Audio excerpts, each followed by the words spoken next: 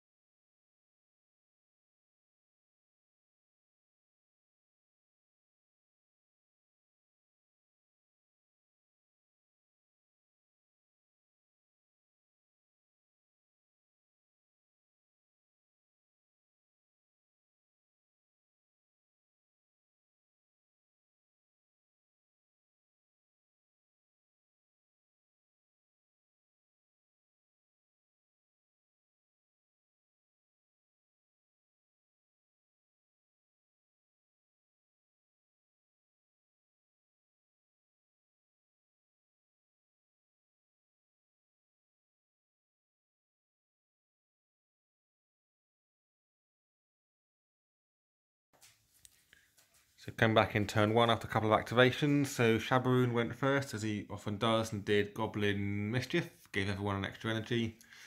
Then jogged around a little bit, tried to transcombobulate, but Tom didn't have any of the threes, so he decided not to play. I moved up Dimmer. He then moved up the Fire Spitter just a little bit, just ready for next turn. I dug up the Moonstone with Flintlock and moved him around, ready to shoot next turn. I was slightly stupid, and I put him in range to get shot at by the Goblin Airship, which would, pea shooter doesn't look that great to start with, but when you've got 5 energy and you can fire it 5 times, it's not as fun.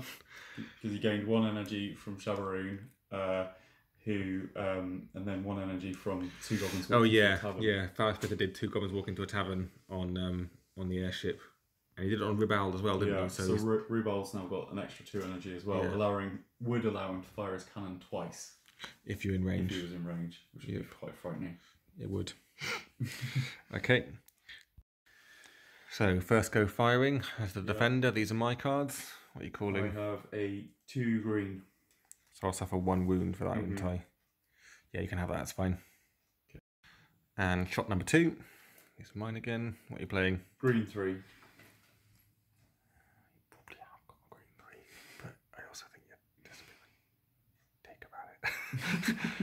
I'll let you have the green 3 this time. Okay. Aim it this time. And shot number 3 from the little pea shooter firing at me. He's mine this time. Green 2. God's sake, he probably has got a green 2. So that's 1 damage. Bluff. It's a green 2. It's a green 2. Okay. Green 1. Which will do no damage at all. 0 damage. So yeah, so fine. You can have a green one that won't do any damage. So suffer 1 more wound. Yeah. Okay. And the 4th little what's actually firing at the pea? It's actually peas. Because the ability's called pea shooter, so is he just firing little peas? Firing peas? Yeah. Okay. All right. Fast. Next one. Green 2. Bluff. What's a bluff? Yep. But you're lucky I haven't got any catastrophes. But I do have 2 green 2s. So, yeah. Cool, I didn't go off, that's fine. Ready? And the final little pea pinging off was one of his heads. Green 2. Bluff. It is a green 2. Oh, it's a green 2. Not going again. Okay, I thought not, because I know what I've got. Right, okay, 1 more wound suffered. Not too bad, he's only suffered 5 wounds, so I'm not too worried about that. Okay, so now there's a little pile of peas next to this guy. Brunhilde just moved up, can't do much else, and unfortunately he's actually in range of Ribald. So Ribald did a little 2-inch jog because he's slow, 2 steps, and is now firing his massive cannon, which you can't see, but he's holding a big cannon, at Dim and Dimmer, which is a bit scary. It's 4x minus 3 damage. Looking for greens. That's what I've got. Green 3. So that'll do 8 damage, down to 1 health. But if I call a bluff and you have got a green 3, you'll just murder him. I'm gonna have to let you have it, I think. Okay. Because I think you'll kill him if I don't. Yeah. Unless you're bluffing, but Well.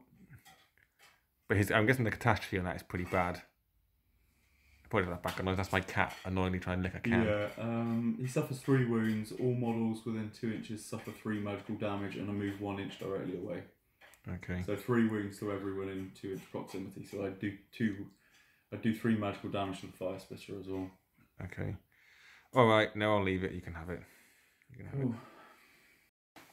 So just finishing off turn 1. I tried to heal Dim and Dimmer and didn't get the card, and Tom called the bluff and got the catastrophe. So he's had 2 wounds, as well as him not nabbing on 1 wound, which isn't overly fun. Everyone else, so these guys moved up. I think he's got a stone now. Swiggy's got a stone. My guys have all moved up. I then brought Kaufman up at last, and he did Shower of Gold in the middle to kind of draw everyone into the middle a bit more, just in hope I get the turn and I can go and hit someone with this guy before he just dies. But we'll see what happens. This is what it looks like at the moment. Got a flintlock at the back.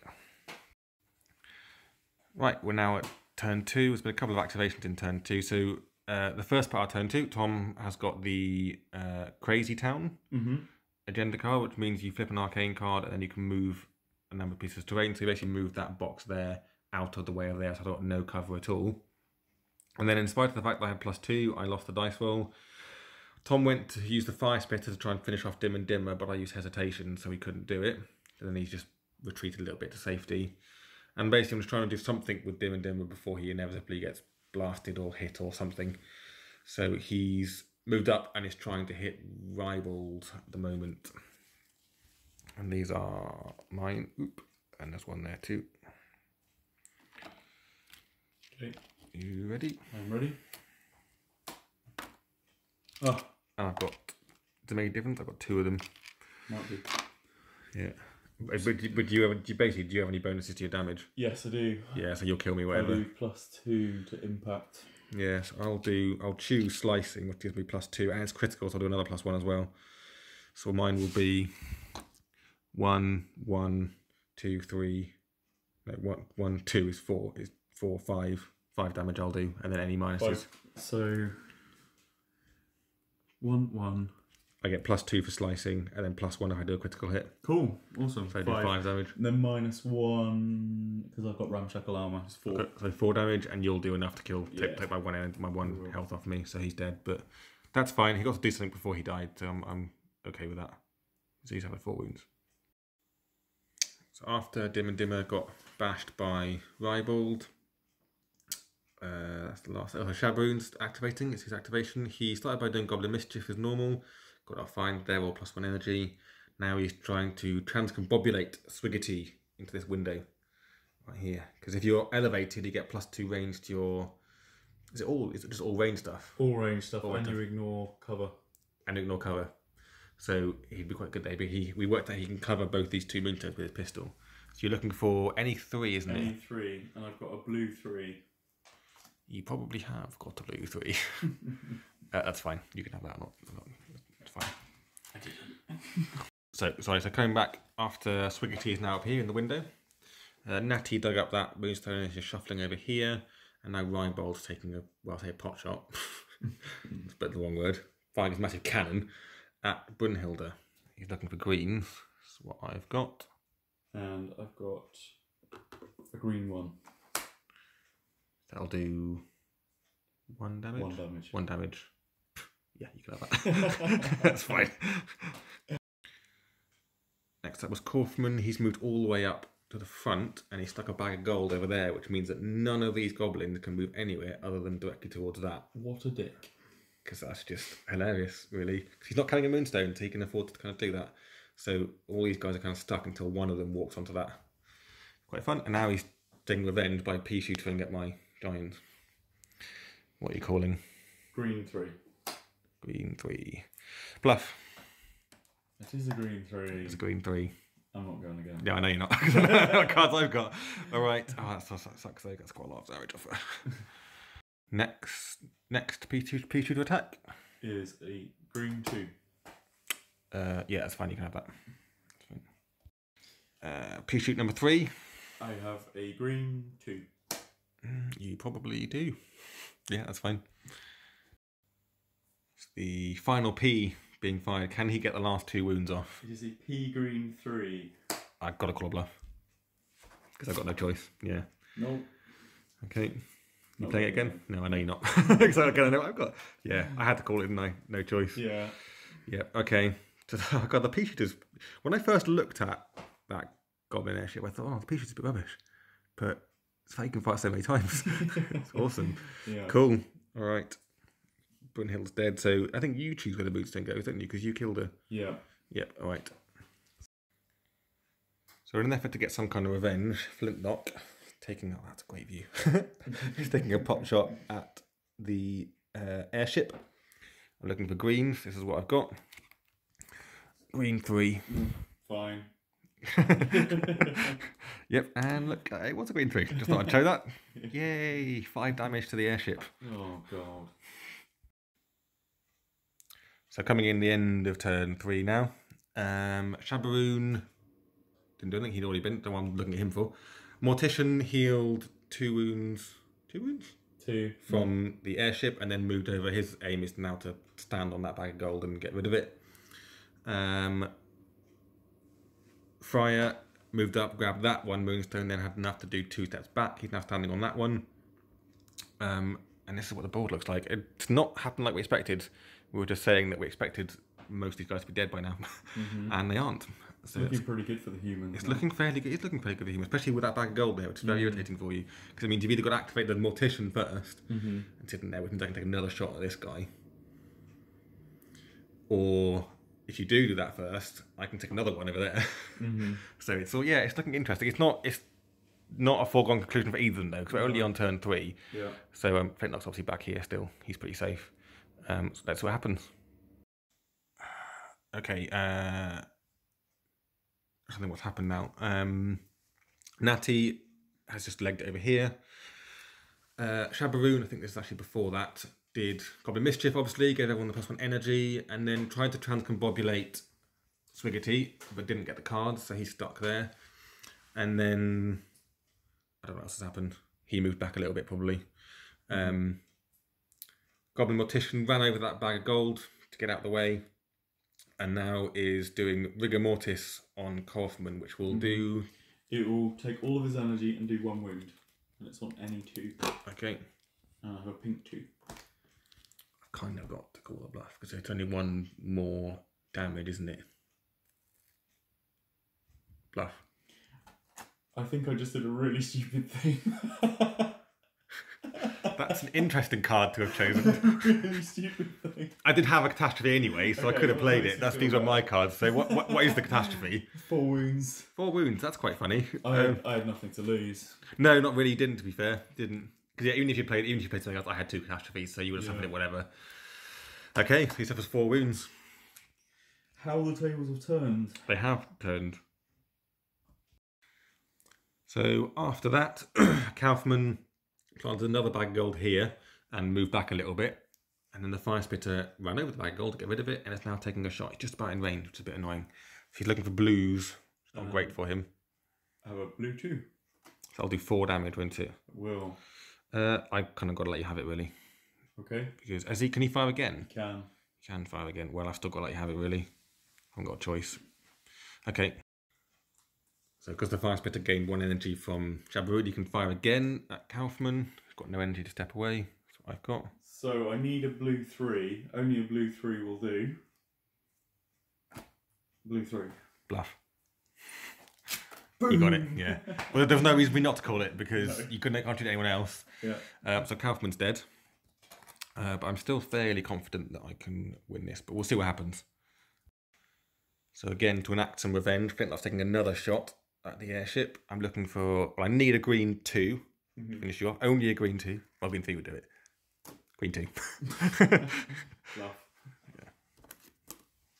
Yeah, and I don't think I'm in range of anyone else to do it again. I'll check if I am, but Probably, possibly. let's pop the airship. That's good. Okay, Tom's only real chance here is to try and pop this guy and see what can happen after that. So he's going with Rybold, doing a fire's massive cannon at him. He needs a green 3, I think. It'd have to be a green 3 to kill him. Yeah. Green 2. So that'll do 5 damage. Yeah, that'll take him down to almost none, but not none. Because he's always suffered 2 wounds. But I'm going to have to give you that, I think. Because he still survives, and you might have a green 1 in there. Cool. I'm going to concede at that point. Okay. I don't think I can... No, because he's survived now. So away. the best thing you can do next turn is kill him. But you Yeah. can't kill her as well. And she's just going to leg it all the way over here, and he's already safe. So even if you kill him, I don't think you can get this Moonstone. You definitely can't get that one. You thought there might be a way of getting this one, but I don't think... Because he's only got 3 energy, isn't he? He could do Goblin Luck to give him +1 energy. Then Is he in range? 6-inch range, that's the thing. Yeah, no, that's pretty much 8 inches, I think. Then, yeah, probably. No, it's within 6. Okay. You measure vertically, which Yeah. horizontally, which obviously. So you could put 1 energy on him and then transcombobulate him there to dig it up. So then I'd have 2 Moonstones. So I'd have to kill him. But even if you killed him, it'd be a draw. So then all I've got to do is dig up 1 Moonstone, which I'm sat right next to. Yeah. So and immediately win the game. Yeah. So there's a chance you could do it, but I think it's fairly slim, and it's 11:30 at the moment. Yeah. So I'm surprised. So anyway, what we're going to do is rather than doing a full summary and thoughts on the game, we're going to do that as a podcast. So that will be episode 9. So this Battle of What will go up first, and I'll put the podcast up as soon as I can afterwards.